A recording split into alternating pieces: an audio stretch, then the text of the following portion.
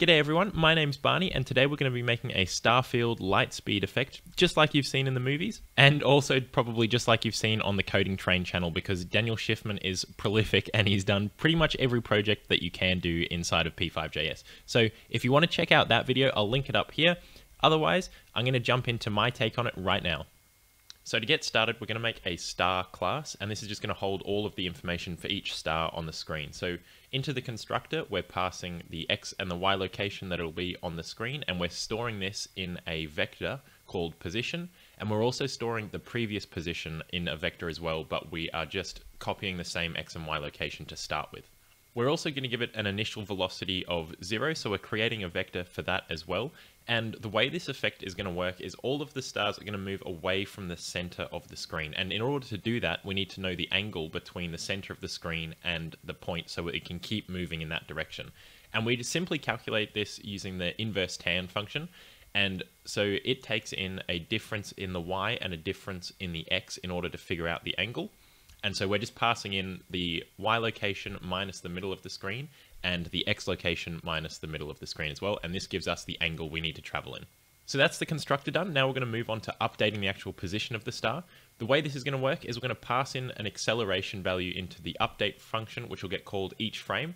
And we're going to use this to figure out how far we need to move the position of the star each frame. And we figure this out by using the angle that we calculated in the constructor, and we use the cosine function to figure out how far we need to move on the X for that angle, and we multiply that by the acceleration, and then we do the same thing for the Y but use the sine function instead of the cosine function. So now stored in the velocity X and Y, we've got how far we need to travel on the X and the Y axis in order to move our star in the right direction at the right speed. So now what we've got to do is save where the star currently is on the screen into the previous position X and Y, and then we're going to update the current X and Y by adding the velocity X and Y to the position. So we're just going to be moving away from the middle of the screen at an accelerating rate.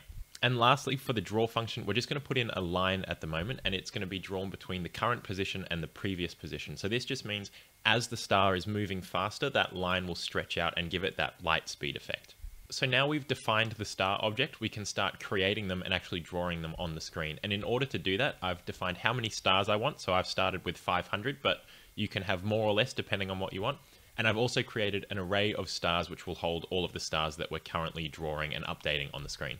Then inside our setup function, I'm going to do a for loop over all of the values between 0 and the number of stars we want. And for each one of them, I'm going to push in a new star into our stars list. And I'm just giving it a random location on the screen. So the X value is somewhere randomly in the width and the Y is somewhere randomly in the height. So now in the setup, we've created all of our star objects. So in the draw function, we can now start updating them and actually displaying them on the screen. If you recall, the update function for the star takes in an acceleration value. So I'm calculating that based on the mouse X position, and I'm mapping that from between 0 and the width of the screen to between a very, very, very small number and a slightly less small number. Now, these are just values that I've found to work, but please play around with these and customize it for yourself and maybe find out a fun way of figuring out this acceleration value. It doesn't have to just be the mouse X coordinate. So now we're going to loop over all of the stars in our stars list using a for each function on that list. And the way this works is you give it a function that gets called for each object in your list. So here I'm taking in a star, and for each of these stars, I am going to draw that star, and then I'm going to update it with the acceleration value that we've given it.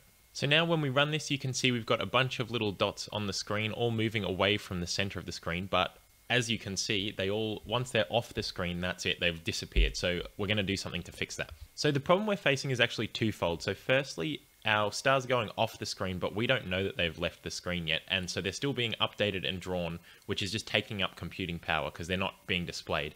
The second part of it is we're not creating new stars to fill in the void where the old stars have left. So the way we're going to fix this is we're going to detect when stars have gone off the screen. And when they have, we're going to remove them from our array.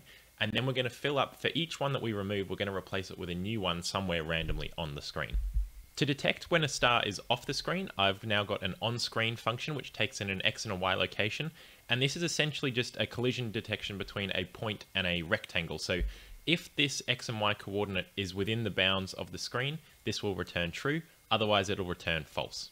And we can actually use that inside of our star object to detect whether the star we're currently on is active or not. So I've now added an isActive function to our star, and it just checks if its previous position is on the screen. Now, the reason we use the previous position is because since we're drawing a line between our current and previous position, the previous position is going to be closer to the center of the screen and is actually going to be the last one to leave the screen. So we're going to check that one instead of the current position. So the old me would have gone through the stars array backwards and found out if we were off the screen of any of these stars and removed them from our stars array and blah, blah, blah, blah. But it turns out JavaScript's already got that sorted with the filter function on an array. So instead of using the for each, we're going to use this filter function, which is very similar. So we still give it a function and it still goes through each of our objects and passes them into our function. But now what we can do is we can return a Boolean value. And so if we return true, we're going to keep it into the next iteration of our array. And if we return false, it's going to remove it for us. So we can just return whether the star is active or not. One thing to keep in mind here is that the filtered array is actually returned. So we need to replace our stars array with the return of this filter function. Big shout out to UHRG, hope I'm pronouncing that right, who left a comment letting me know about this filter function. So if you've got any suggestions for the code, how I can make it better, please let me know in the comments as well. So this has fixed our first issue of the stars not being removed once they're off the screen, but obviously we can't see that visually yet. So what we're going to do now is tackle the second problem, which was to add new stars in. And thankfully this is really straightforward. All we need to do is do a while loop. So while the length of our stars array is less than the number of stars we want, we're just going to push in some new stars randomly on the screen. So now when we run this, you can see that we get some new stars populating where the old stars were. So they're getting replaced infinitely in this star field, so it just keeps coming and coming and coming, and accelerating through it looks amazing. So one of the things that makes the movie versions of these warp speed effects really cool is how they sort of fade in and out. So at the moment, currently all of our lines are really crisp, but we want them to sort of drag out a bit. And the way we're going to achieve that is actually incredibly straightforward. So at the moment, our background call at the start of our draw function is completely replacing the canvas with a black background each time, and we're losing all of the visual data for where those stars used to be. So the way we can fix this is instead of making it an opaque black background every single time, we can just do a transparent black each time, and so we'll keep a little bit of that information about where the stars used to be on the canvas. And thankfully P5 makes this super simple. I'm just passing in 50 for our opacity value, which goes between 0 and 255 as well. So if we rerun this, you can see we get that really drawn out effect, which is looking amazing. The last thing I want to fix is that when a new star is put onto the screen somewhere, it just suddenly appears, whereas I feel like it should fade in. And the way we're going to do this is we're going to look at how quickly the star is moving, because remember, when the star begins, we give it a velocity of 0. So as that velocity increases, we're going to increase the opacity of the star as well. So back down in the draw function for our star, we've just got a simple little calculation to figure out the alpha value for our star that we're currently drawing. And the way we're figuring it out is we're mapping the magnitude of the velocity. So this is essentially how big that vector is. And we're mapping it from between 0 and 3 to be between 0 and 255. Now, the velocity of our star will probably get bigger than 3, but this doesn't matter because the stroke function and all of the colors in P5.js, if you give it a value above 255, it'll just cap it at 255. So essentially what we're saying is for the first little bit of the acceleration, we're going to fade in to a full white, and then after that, it's just going to be solid white the whole time.